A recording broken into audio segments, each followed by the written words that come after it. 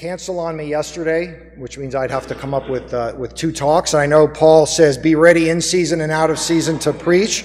And so I was ready yesterday.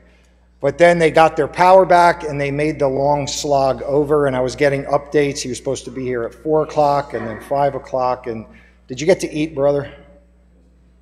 Okay. Well, that's great.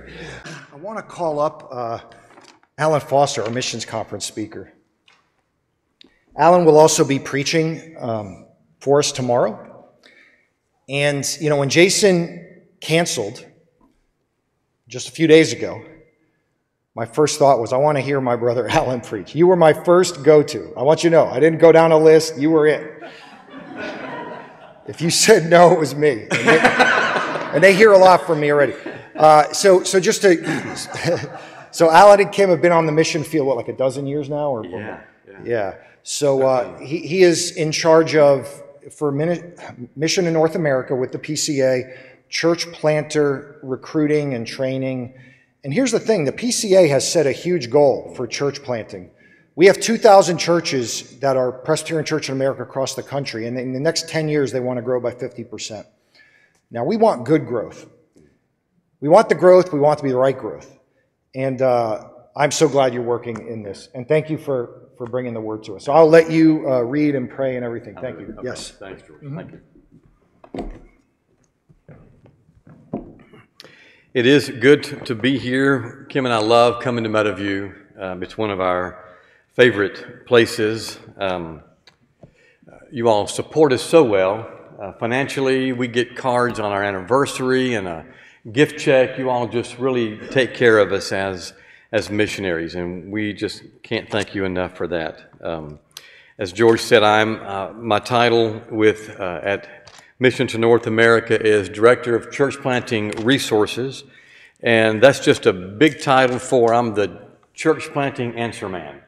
I coach planters, I work with trying to get new planters in the pipeline, I help them find places to plant where we need them across the country, I coach planters, I work with location leaders who are looking for ways to plant new churches in their area, helping them with strategies and plans. So it's just sort of a grab bag of church planting needs and resources. Again, we love to be here with you all. Y'all are dear to us, one of our favorite churches here. And this almost didn't happen. I mean, George called me Monday morning, texted me. I called him as I was driving to the doctor. I had been in the bed all day Saturday, all day Sunday. I picked up some kind of bug last week and was just beat, just exhausted. And I thought, well, let's go to the doctor and make sure there's nothing, that's diagnosed or not gotten into my lungs or whatever. So I was driving to the doctor, and George said, "Can you preach?" I said, "Well, maybe. We'll see." If I get enough strength back by Wednesday, I'll let you know. So Wednesday came along, and I felt like I was gaining strength again. Didn't have a bad cough or anything like that. So it was just fatigue. Well, then Hurricane Helena made her entrance into our world this past week here, and we didn't have any power. We lost power yesterday morning, I believe, and we're without power all day. So I texted and called George again. I said, "Well, I'm feeling much better, but we have no power. And if we have no power tomorrow morning, I've been in the shower in 2 days, so you don't want me to come, But last night about 10 o'clock, the lights came on, and we're up and running. And then it took us an extra hour and a half to get here. Traffic and construction, and I bet there were 4 wrecks between Spartanburg and just outside of Charlotte. So I'm glad not to be on the road. I'm glad to be here. It's good to see all of you all. Would you stand with me and let me read from the Scriptures. We're going to focus tonight on a passage from the Gospels, tomorrow night as well as a passage from the Gospels. Our theme, as you see here, is the heart of Christ for a fallen world. We will look to identify one aspect of that tonight, another aspect tomorrow. Luke 15, very familiar passage. We're going to begin in verse 1 through 10. We'll read verses 1 through 10. The first two parables of this three-parable set here. Now the tax collectors and sinners were all drawing near to him, and the Pharisees and the scribes grumbled, saying, "This man receives sinners and eats with them." So he told them a parable. "What man of you, having 100 sheep, if he has lost one of them, does not leave the 99 in the open country and go after the one that is lost until he finds it? And when he has found it, he lays it on his shoulders, rejoicing. And when he comes home, he calls together his friends and his neighbors, saying to them, 'Rejoice with me, for I have found my sheep that was lost.'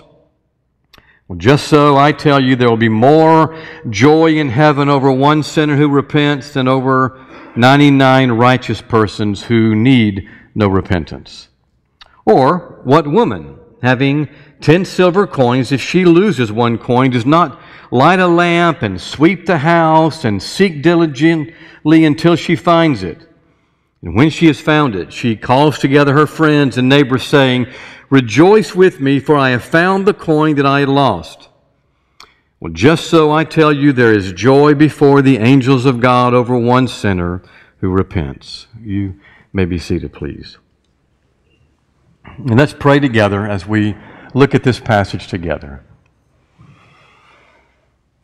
Father, we are thankful for what has brought us together tonight, the chance to fellowship together, to encourage each other through time spent around the table, and to hear reports from what you're doing around the world.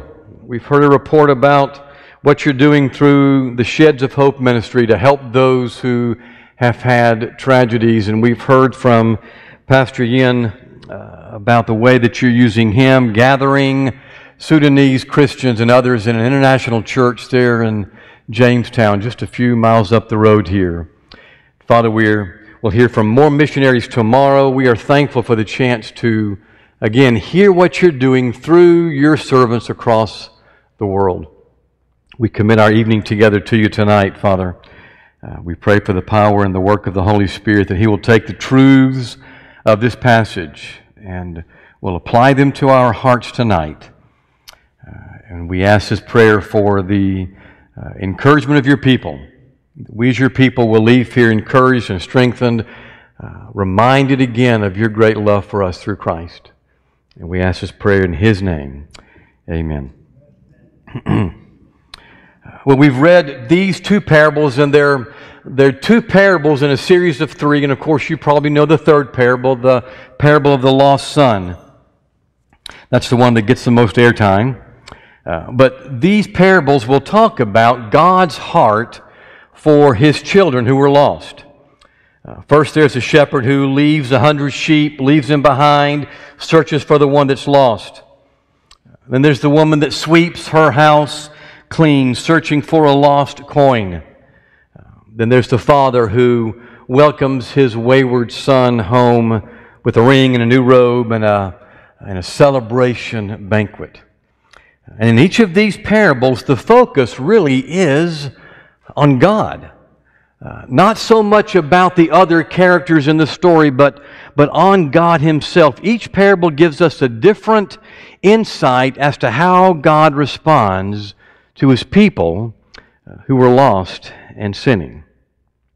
This evening we're going to focus on the second parable of the set, the second one on the lost coin. But as we talk through this parable, I want you to lock in on the actions and the feelings of this woman, because Jesus is telling this parable. She's representing the actions and the feelings of God as He searches for those who were lost, those of His who were lost in sin. Listen again to verse 8. Or what woman, having 10 silver coins, if she loses one coin, does not light a lamp and sweep the house and seek diligently until she finds it? Now, we've got a woman. She's got 10 silver coins. Now, this is not like us if we're getting our groceries into the car there in the parking lot of the grocery store and we drop a quarter.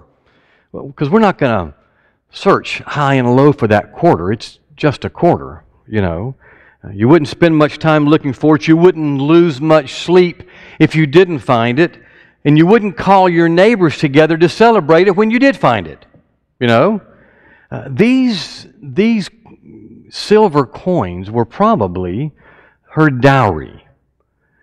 Now, we don't have dowries these days, but they did then. And a dowry is the money that the family of the bride would give to the groom, the husband, when they got married. It cemented the relationship together, and it was probably the thing that this woman brought into this relationship. And the fact that it's only a small amount. Each of these coins was probably about equal to a day's wage.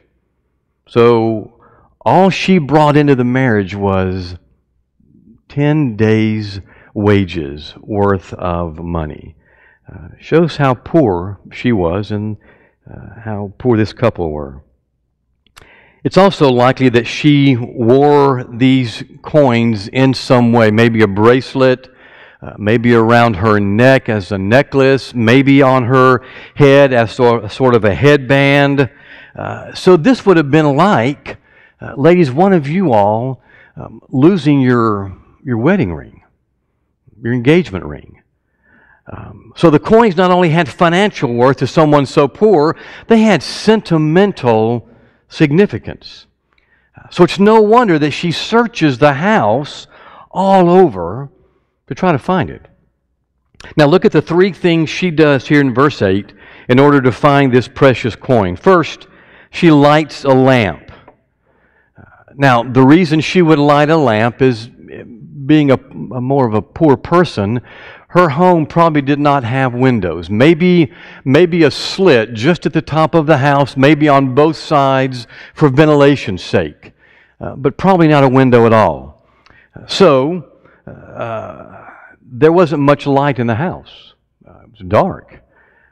And given her lower financial class, burning oil, precious oil in the middle of the day, was just not done.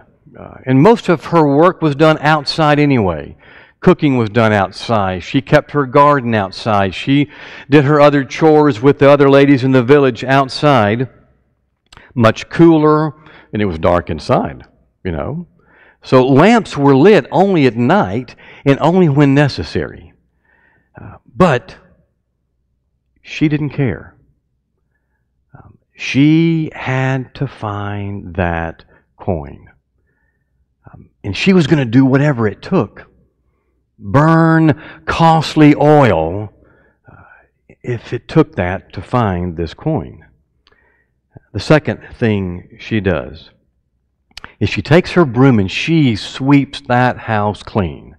I mean, I can just imagine her going all over this house, sweeping, dust flying everywhere, hoping she will hear that coin as she sweeps, bounce off a piece of furniture, up against a wall, trying to locate that coin. And finally it says that she searches diligently. Who knows how much necessary work she didn't do, you know? How much time she wasted trying to look for this coin. The laundry didn't get done. The cleaning was neglected. Did her husband get mad at her? I don't know, you know. Did her neighbors think she was foolish for wasting so much time?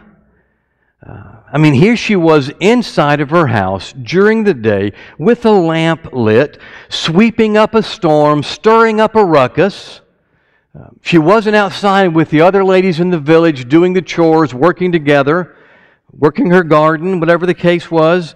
And we don't know how long it took her to find this coin. Did she look for a couple of hours? For a day? For a couple of days? A week? We don't know. It just says that she searched diligently until she found it. She didn't quit searching until she found it. This happened to us recently. You remember, Kim thought she lost her wedding ring. We were driving somewhere. I forgot. I think we were in North Carolina. Don't you think we were? I think we were. We had been somewhere on some ministry trip, and she's in the passenger seat, and I'm driving, and we were talking or listening to something on the radio, and all of a sudden she says, "Where's my wedding ring?" Or engagement ring, I guess it was. And it wasn't on her finger. And she didn't know where it was. And she looks in the seat around her. She looks in the floorboard. Of course, Kim is rather of short personage, you know. So for her to sit and lean over to look, it took a lot of effort, you know, look on the floor and the seat. She started taking stuff out of her purse. She couldn't find it. She was panicking. She was in tears. "Honey, what am I going to do? Where is this?" She was apologizing to me. "I've lost the ring that you bought." At some point, you found it. And maybe, I don't know, 10 minutes of searching and weeping, and finally she found it. And, she really did rejoice, you know. I guess if we had been home, we could have called neighbors, you know, just like this lady did. She was happy. She was celebrating. She finally found a ring that she thought was lost. So, and that's happened to you all. You've lost something. You've misplaced something. You can't find it where you thought you left it. Something precious. We know how this woman felt. Look at verse 9. "And when she has found it, she calls together her friends and neighbors, saying, 'Rejoice with me, for I have found the coin that I had lost.'" So she finally finds it. She calls together friends and neighbors to tell them the great news. Of course, they probably knew she was looking. They saw the dust from the inside of the house, you know. "Rejoice with me," she says. She celebrates, she sings, she dances. Others are joining her in this celebration. Now, look at verse 10. If you've got your Bibles, I would love for you to look at verse 10. To me, this is the most significant part of this parable. At this point, Jesus says this, "Just so I tell you, there's joy before the angels of God over one sinner who repents." So at this point, Jesus finishes telling the story, and he makes a comment about it. Now, if you've read this parable or even the three in this series, you are probably familiar with how the parable ends. Heaven rejoices when a sinner repents. In fact, that's exactly what it says in verse 7.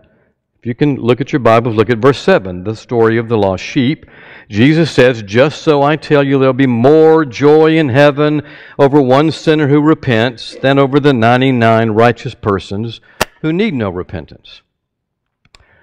But that's not exactly what it's saying here in verse 10. A little bit of a difference. Look at it again. There it says there is joy in heaven. But in verse 10 it says there is rejoicing before the angels of God. Now, it means much the same thing. But let me ask you, who is it that is before the angels of God? Who holds court, as it were, before the angels of God? It's God. God is the one who is before His angels. Folks, God is the one rejoicing. Heaven may be rejoicing, but it's because the God of heaven got it started. You know? If the God of heaven is singing, everybody's singing with Him. You know? If the angels are rejoicing, it's because God got the rejoicing started. If there's dancing going on, it's because God is the one who is leading the dancing. And some would say that this parable simply refers to people becoming Christians, repenting of their sins and coming to faith in God for the first time. But that's not what it says. All right? It simply mentions sinners who repent. And that's us. That's us. That's you, that's me, that's those outside of the faith who do come to faith in Christ. Every time a sinner repents, heaven rejoices. Every time you repent, every time I repent, heaven erupts in applause. Every time you repent, heaven gives you a standing ovation. Every time you repent, heaven celebrates. And God Himself is the one who is leading it up, who is singing the loudest and rejoicing the biggest and laughing the hardest and dancing the longest. Because nothing makes God happier than when His people repent. You see, folks, God is just not impressed with our good behavior. Right? That's not what makes Him the happiest. He's not impressed with how much money you may give to the church, how much time you may spend doing ministry, how much sacrifice you take part of in order to do what God's called you to do. But when you repent, that's when God takes notice. That's what grabs His attention. That's what makes Him rejoice. And why is that? Why is it that repentance is what captures God's heart? It's because when you repent, you are telling God with the loud voice of your actions that you prefer Him over all other things. When you repent and turn away from finding your hope and your joy and your peace and your contentment, not in your job, not in your spouse, not in your stuff, but when you begin finding your hope and joy and peace and contentment in who Jesus is for you, then that's what makes God rejoice. It's like He says, they're finally getting it. They're finally seeing how much better I am than anything else they could put their hope and trust in.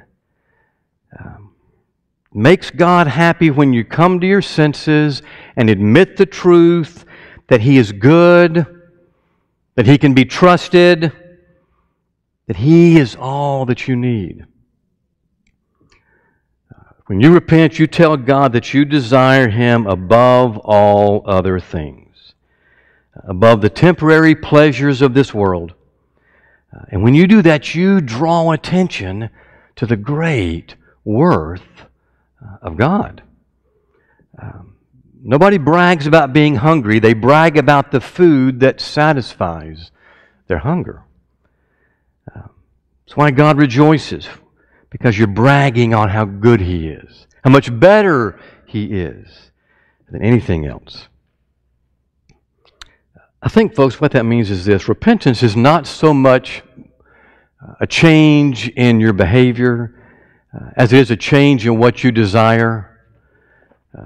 It's a change in what brings joy to your soul.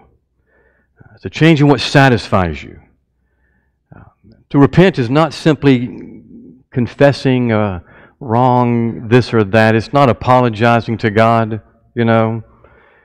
God, I'm sorry I lost my temper with the kids. God, I'm sorry I'm worried about our finances. Repentance is less about your actions and more about your desires. It's not so much about what you do as it is about what you want. And so to repent is really to admit a wrong direction in life. It's really about owning a faithless heart.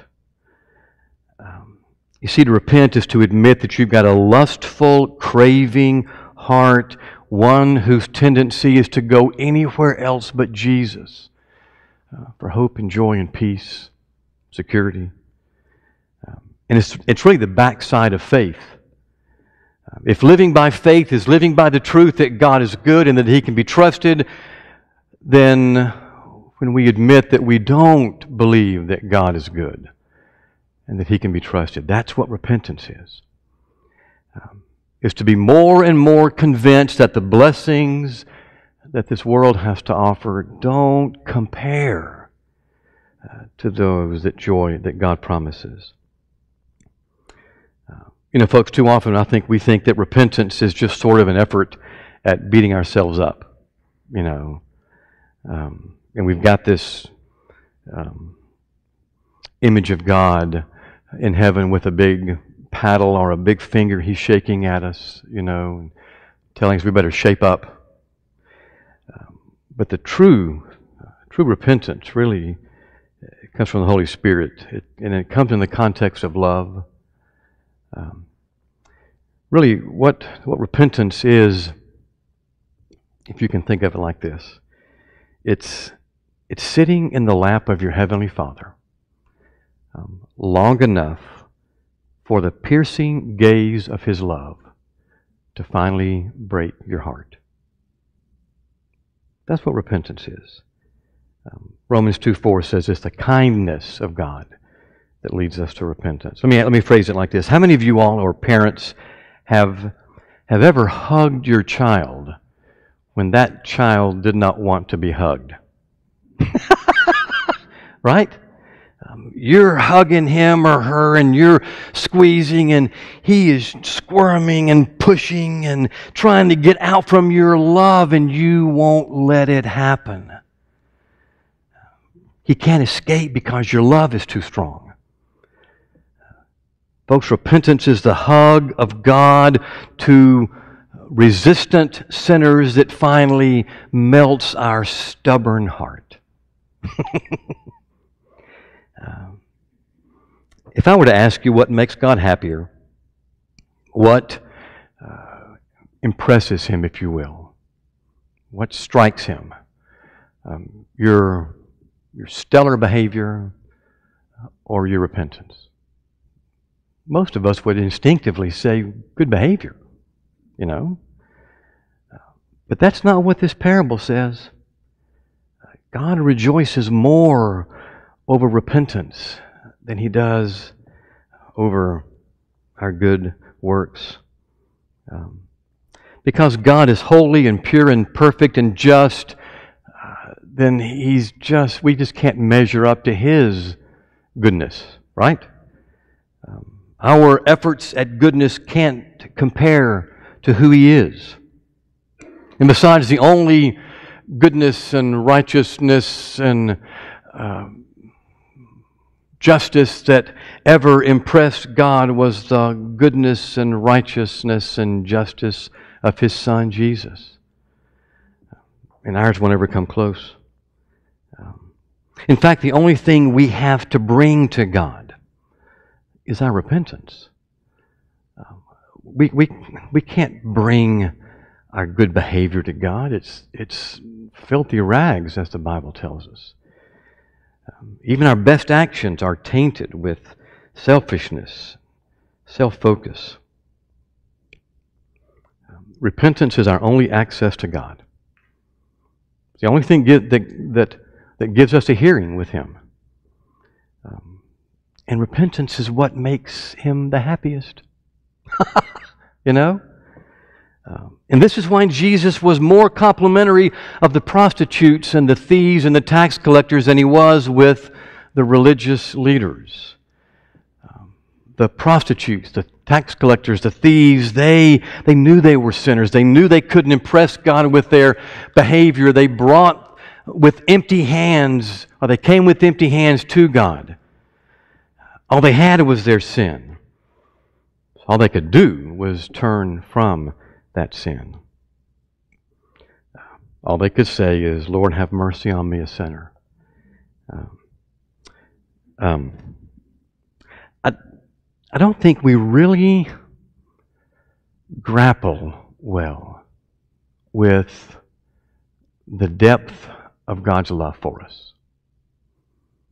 I don't think I do. I don't. His love, I don't think, captures me, amazes me the way that it should. And because of that, I don't think I repent very well. Let me ask you to do something right now. Just in your mind, think of some issue, some struggle, some hardship, some aspect of suffering, some big issue in your life that makes it hard for you. You got it? You thinking of it? Now, what I want you to do, you can close your eyes if you want to, is I want you to do two things. I want you to first repent of not believing in the goodness of God in light of that issue.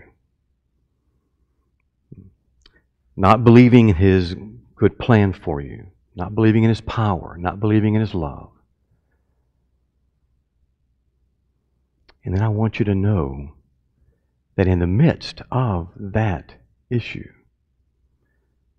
your Father in heaven loves you. You're His. His heart is to search diligently, and He won't stop until He finds you.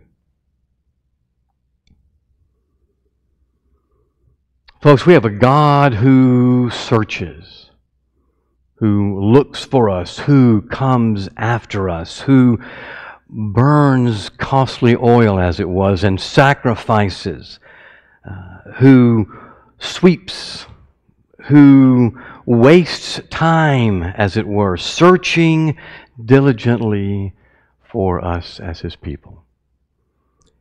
And then when He finds us, and when He brings us to repentance, He leads all of heaven in celebration. And He does it every single time we repent. Not a one-time thing. Every single time we repent. Repentance is what makes God happy. Let's pray. My goodness, Father, I don't think any of us believe that. I don't think I believe it well enough. If I really believed that repentance is what captures your heart, I would repent far quicker, far more often. Instead, I worry and I fret about this and that. I get angry, I get depressed. Father, help us to repent because You rejoice. Your heart for Your people is a heart of rejoicing when You bring us to repentance. We need Your Spirit, Father, to apply these truths to our life, and so we ask for that. And we commit these truths to You in Jesus' name. Amen.